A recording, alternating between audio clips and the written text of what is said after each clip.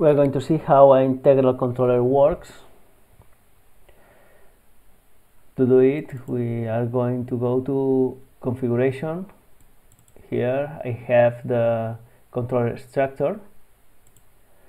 Right now I have a proportional controller, so I need to change it, but first I need to set the proportional gain 1, and I'm going to change it to integral controller. Okay, I'm going to initialize integral action, and I'm going to go to commissioning. Start. I'm going to change this, and I'm going to hide this signal because I'm not going to use it. Well, these values are not good, so 0 here,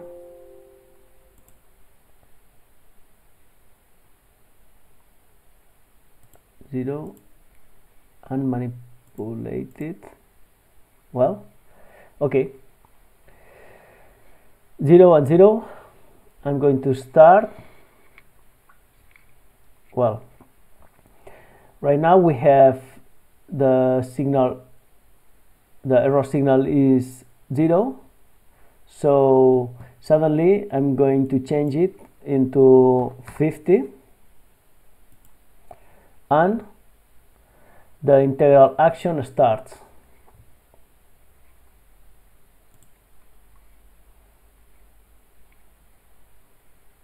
Well, stop.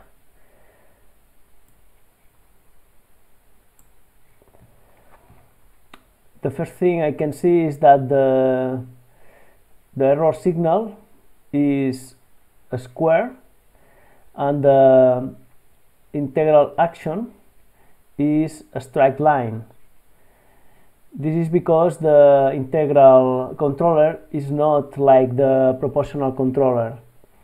The proportional controller is proportional to the signal error, so that the two signals have the same shape, but in this controller the manipulated value, the output of the controller, is proportional to the integral of the signal, error signal, as a function of time.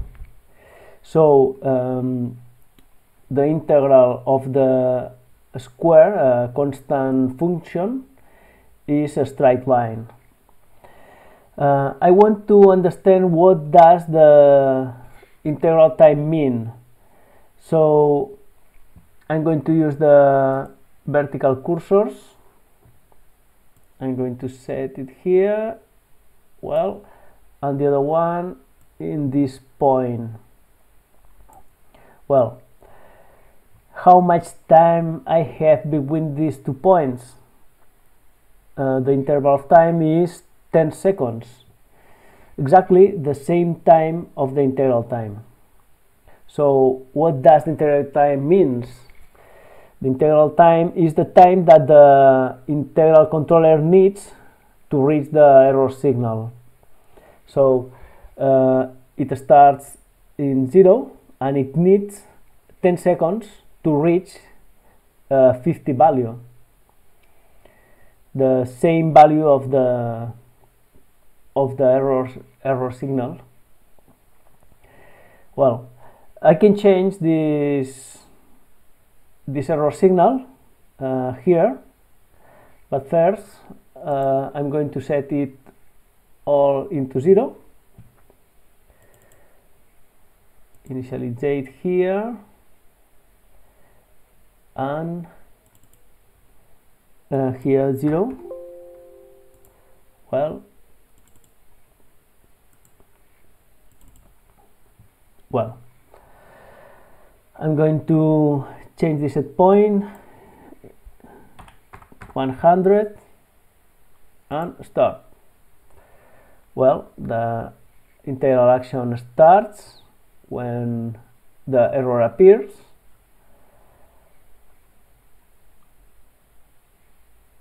stop. I'm going to use again the set cursors here and here. So I can see that the interval of time is 10 again.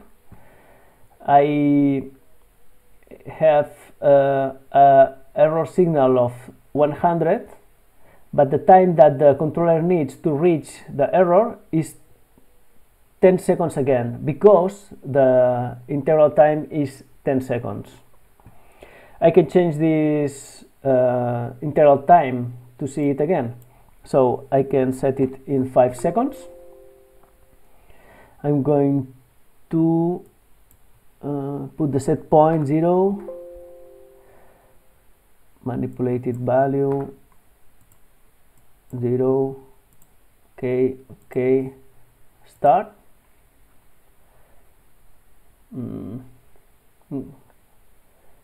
0.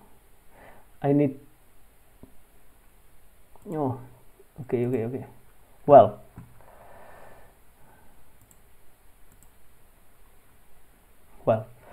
start again.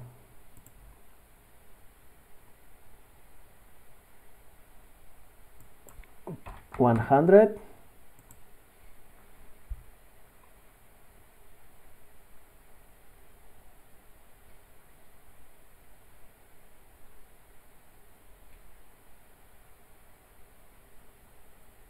Stop. I'm afraid I made a mistake. I need to do it again.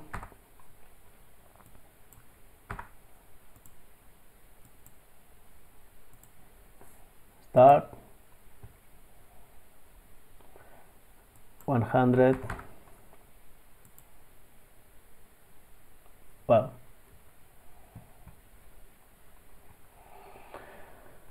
okay, stop and cursors.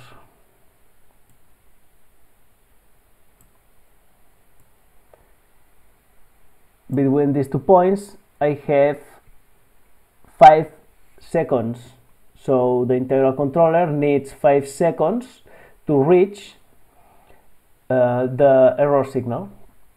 So I can understand what does the integral time mean.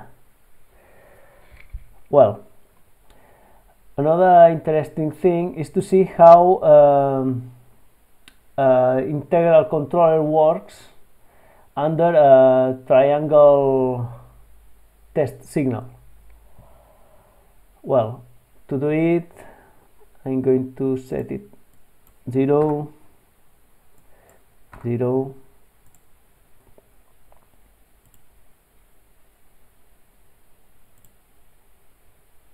well, in here I need to put the input here.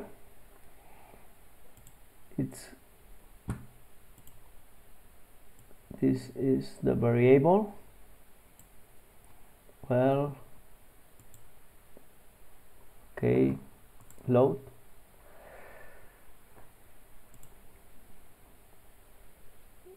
Yes, it's working well.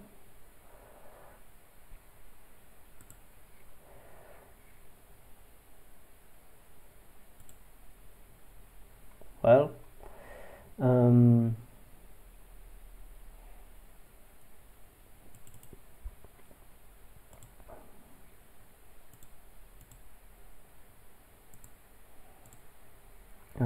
0,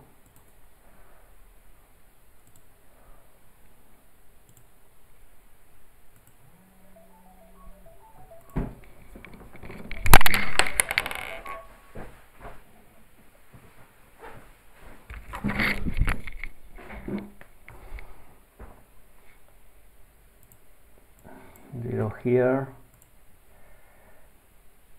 I can change it. Oh, well, start. Well, and activate. I need to resize the scale.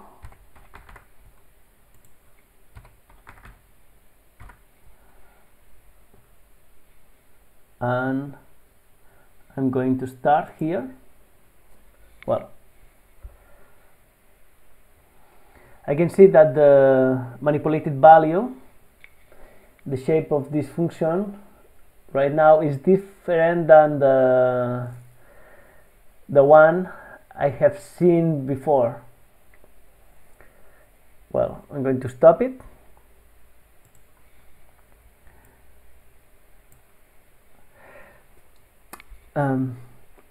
I want to understand what this shape means.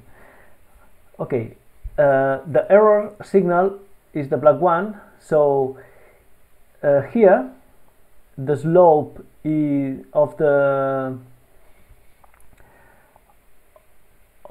error signal is negative, and here is positive.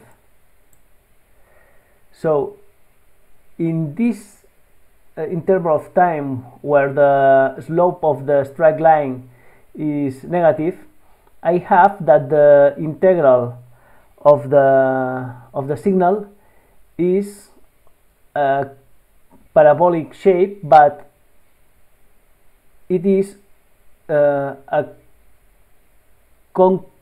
convex shape.